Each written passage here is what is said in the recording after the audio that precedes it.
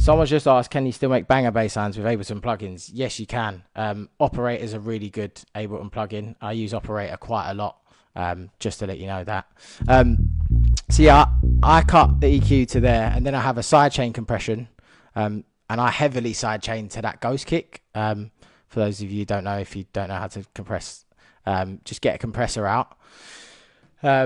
And then press this little button here, press sidechain, and then sidechain it, label your ghost kick and have it on silent. And the reason you have it silent is just so that you can have the kick running throughout the whole track and it will still be affecting the bass even when the kick isn't there. That's why you have a ghost kick.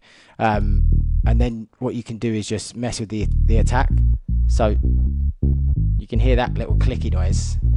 That's not what you want. And I sidechain really heavily because that's how I think I can get my kicks so punching. So go through and have a play when you write your bass line with a compressor, sidechain. But you don't have to do it. But for me, I've always used a sidechain compressor just because it punches it so much more.